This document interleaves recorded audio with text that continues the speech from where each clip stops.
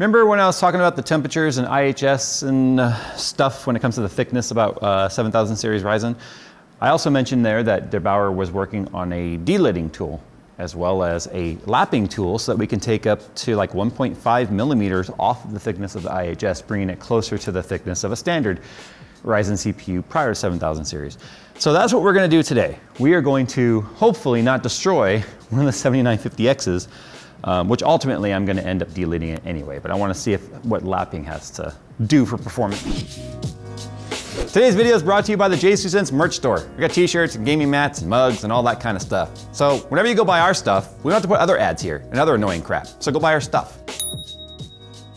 So I am rerunning some baseline testing right now because it is significantly cooler in this room than the last time we did this video. The temperatures finally started to come down in SoCal, so I need to get new baselines.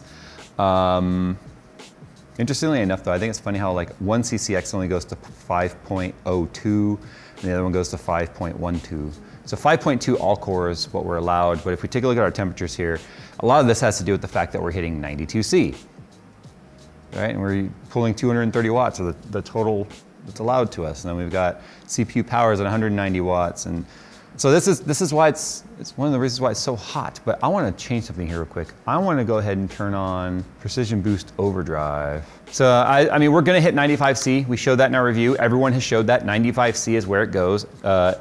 Just kind of a disclaimer here. I know a lot of people are not comfortable with it. AMD does say that is perfectly safe in everyday use scenarios, letting it go that hot. We obviously don't want to let it go that hot. So let's take a look at the I almost said delidding tool. This is not the delidding tool. I don't think that one's ready for being sent to us yet.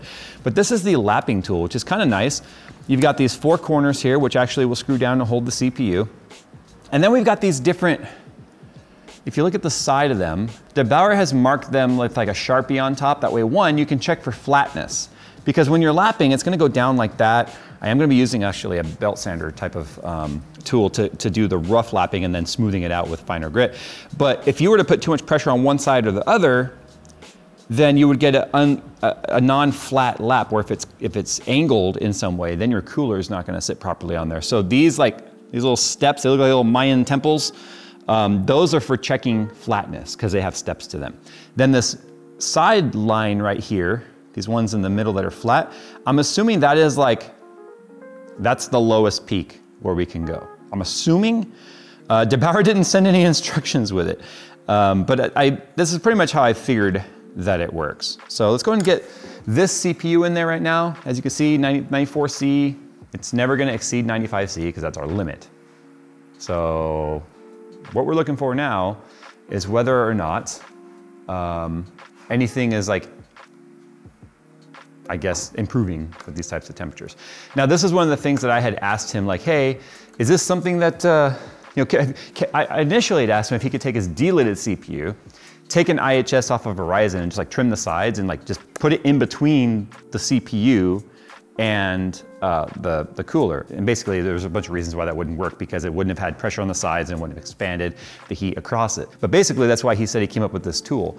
He said he's already got some results with it. I'm not gonna say what those results are yet. I'm gonna see whether or not my results even align with his. That way we can see how practical this mod is. Now, there's a couple things I might have to change regarding this. One, I will be changing the effective Z-axis height. Because of the standoffs and screws that I'm using and the way that the AM4 cooler works, they bottom out. So I might actually have to replace these screws with M3 screws or whatever size it is that fits into the plate, with just a long screw and a spring to hold it down, because it may not come down far enough and give us proper tension.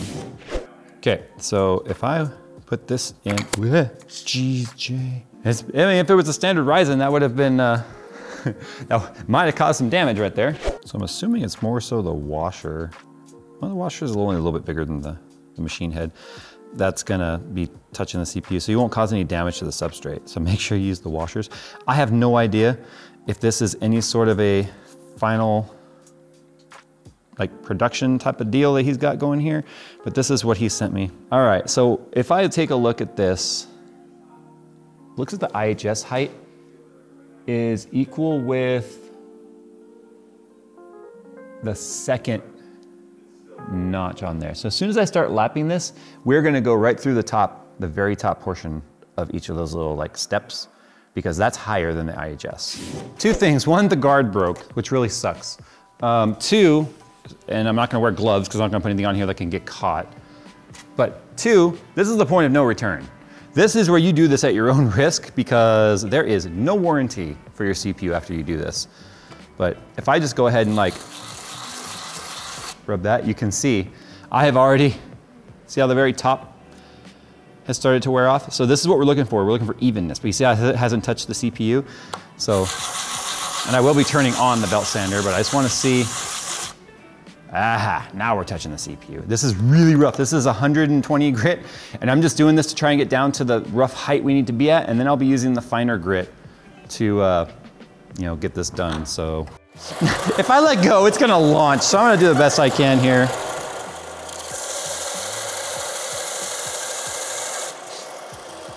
Look at that, we're already down to the copper. You see how I'm not putting even pressure on it because I can see now that it's copper there and not there. So I need to make sure I'm pushing in the center here.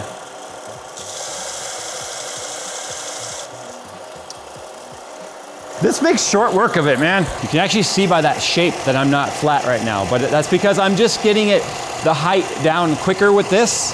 And then I'm going to a finer grit on glass where I'm gonna make it flat. So just keep that in mind. This is not precision. This is just to get some of the hard work out of the way. Okay, so I'm down to like one step on most except for one corner, so I'm not perfectly level yet. I'll be doing the rest of this on glass and a finer grit. I took a lot of material off and it gets very hot. Not as hot as it would get in the system, but it gets hot all the way through the back. So this, fortunately, I didn't send it flying across into our server. I guess now that I look at the way that, yep, right at our server. Perfect, Jay. It's one way to upgrade. Yeah. So I'm gonna use the sandpaper that he sent with the package and a piece of plexiglass, or not plexi, acrylic? No. Tempered glass? Tempered glass, and then we'll get the flatness back because I'll be able to more lightly apply pressure to it. This is very warm. But basically, I just take a spare side panel from a case or something that we don't have all the parts for or don't use anymore, and I tape it down to the glass, and the glass is perfectly flat. And then this is actually wet dry, so I like to spray a little bit of distilled water on there just so that we can keep the sandpaper from getting clogged.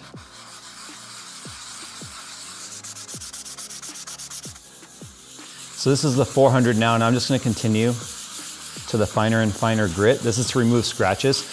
You do not want to leave a lot of rough scratches in there. Remember, IHS contact with the cooler, you have to use thermal paste to fill in all the microscopic peaks and valleys. That way you have full contact of all the metal. The deeper the scratches, the worse the efficiency is gonna be between the heat transfer of the IHS to the cooler. So this is gonna be one of those things where if you just put in there, you know, 1/4 millimeter deep scratches, you're only hurting the efficiency of heat transfer. So it's important to continue to be patient and just go through the steps to start removing those scratches and work up to a finer and finer. And sometimes you'll still see scratches, but not feel them with your fingernail. If you can feel the scratch with your fingernail, it is still way too deep. Remember, we're talking microscopic scratches here. So you have to make sure that you just take the time to do it right. Think of it as like a paint job or a polishing job on metal. You get that shine because it's perfectly flat, and that's what we're looking for. Circular motions, back and forth motions, keep checking it to see if you're seeing any sort of a pattern of form because of high spots and low spots and unevenness. That's why I keep drying it off to make sure that I can see the pattern. We'll just come back when it's done, because I need to make sure I don't take off too much, because if it goes down below the bracket holding the CPU down, then it's just gonna hit the bracket.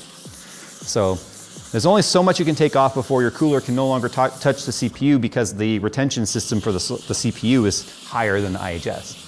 Okay, so this is where I'm left with, and we're only down to 2500. You can see scratches, but you can't feel them. In fact, if you look at it at like a diagonal angle, it's very shiny. So, and there's no polish. Don't polish. I know any automotive guy, when it comes to sanding metal, is gonna wanna throw some polish on there to make it like a mirror. Don't do that. Polish can actually insulate. You don't want polish between your thermal paste, your IHS, and your cooler.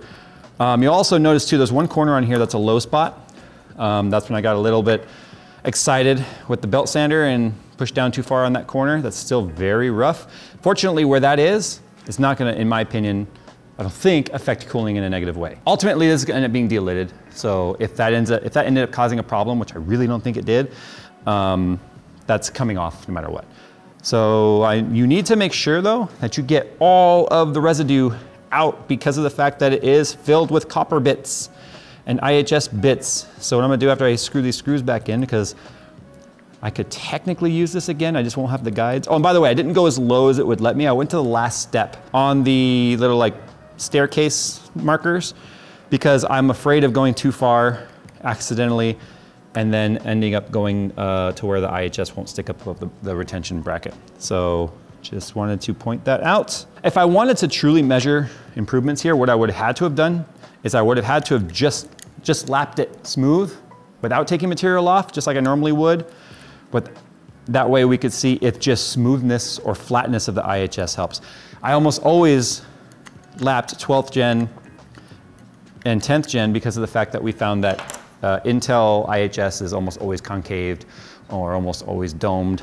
And the problem is, there's a lot of information out there about the fact that like, hey, they do that on purpose because coolers are concaved or domed or et cetera, et cetera. The thing is, I can't account for which ones are which. So important to point that out. Still a little thermal paste on there, but as you can see, I've got all of the residue and stuff off of the capacitors because I ended up using 91% isopropyl alcohol and a brush to get down in there, and then using the blower with a lot of alcohol saturated in there to dry it out, because any moisture that got under the IHS, because I'm not sure if it's sealed all the way around, although I think it is, I don't want it in there because there's obviously a lot more happening in there that's conductive, so we need to make sure that doesn't happen. See how the screws, they bottom out.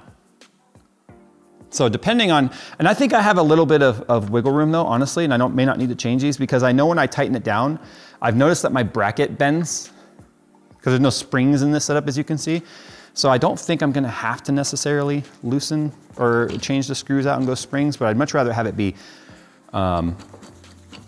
solid mounted than springs. Because here's the thing, it's gonna bottom out on the screws, and I can feel it bottoming out on the screws. So I need to see now, power it up, do a temperature run, see what happens for the temps on there. I don't know why it feels slower at the moment though. It's hard to explain. Oh yeah, look at the temp, 96.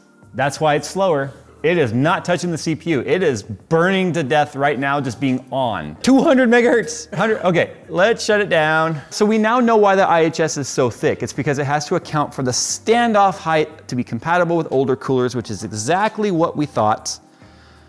This isn't that big of a deal. It's just, if you're gonna go this route, exactly like what DeBauer is having to come up with for direct die cooling, it's not even shutting off because it's like running so hot. So I'm just gonna let this cool down for a sec. If you're gonna go direct die cooling, obviously he has a new retention system that you have to come up with. And if you're gonna lap the CPU, same thing applies. Now I can tell you, it was not bottoming out on the bracket. I could feel it hitting the screws. I didn't plug in the pump. Novel concept, huh? What an idea. Yeah. It's funny how much snappier it is when it's not being throttled down to 100 megahertz. The sad part is my comment I made to Phil was that when it was throttling, it just felt like I was on an Intel system. I have not tried 13th gen yet at the time of filming this, so I don't know what the future brings. 86, 93, 94. And throttling. I don't think we're touching. See how fast it went to 95? Yeah, so I think we are touching enough. And like, it's still running 5 gigs on one, 5.07 down to 5 on the other. It can still do 5 gigs all core running hot. Yeah, okay. So we will need, and then how fast does it come down? 39 instantly? Yeah, it absolutely needs custom hardware to hold that down. All right. I don't think that was making very good contact. Yeah, I don't think I was making very good contact at all, honestly. It's squished out a little bit, but yeah. I honestly believe it's the screws. So, hard part about this, is it bending? No, it's fine. Is getting it flat, like even tension on each side. Should put washers on those. One concern about doing it this way though is too much pressure on the socket can cause it to bow, which could make pins not touch. So this is something I dealt with a lot with the XOC stuff. We are definitely, for me, in this particular platform, in uncharted territory in terms of what it can and can't deal with in terms of pressure. That's why I use the springs. They're not bottomed out. But this CPU will now never work in a regular motherboard system again, at least with that retention system. The hook type, maybe. But if you have screws that like bottom out and stop the cooler from going down any lower, then no. This CPU is now forever gonna have to be in a delidded rig because that's where it's, that wasn't a fart. Yeah, I think we're still running into a slight mount issue. Look at this, we're still down. Oh man, this is one of those times when like, yeah, there's 95. I think we're having a mixed bag here of getting it flat, mounted flat, and not hitting the bracket. So yeah, it's exactly what we thought. These markers on the side right here, that's the lowest point you can go. I have not gone that deep, so that tells me I'm still dealing with a mount problem here. That's the maximum removal of 1.2 millimeters of thickness off of the IHS. Each one of those steps, these little stairs I showed you, each one of those is 0.4 millimeters. So I've taken off, because I'm down to the last step, I have taken off approximately 0.8 millimeters. I have not gone as far as I could go. All right, I need to investigate this. We're just gonna pull some video magic here and come back with whatever I think is going on.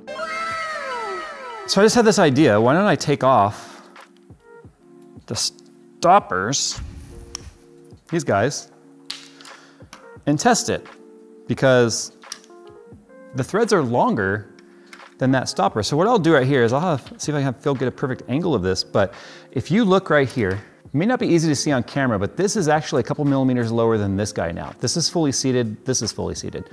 So just by popping off the round part at the bottom, I can reuse the original hardware, which is kind of what I want now, because then it can just stop on each one of these standoffs here, and then I'll have even tension. All right, come on, give me some results here. 80, 85. That's already an improvement.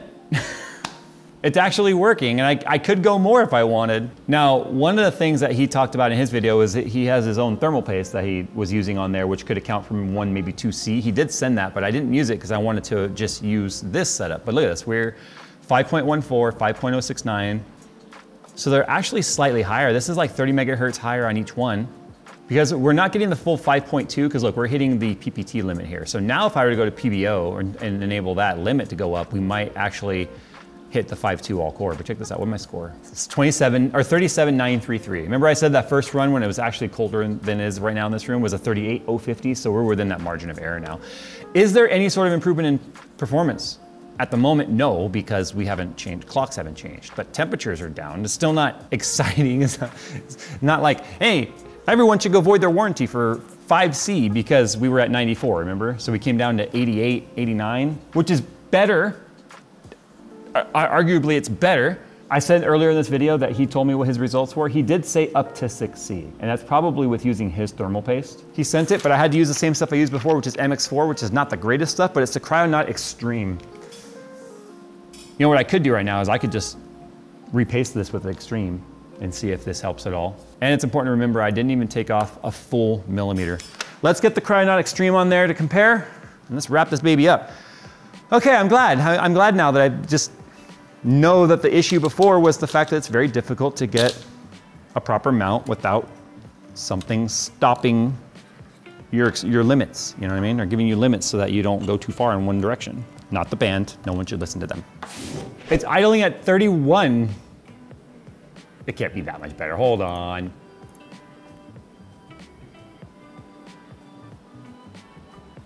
Wow, we just dropped 5 more degrees.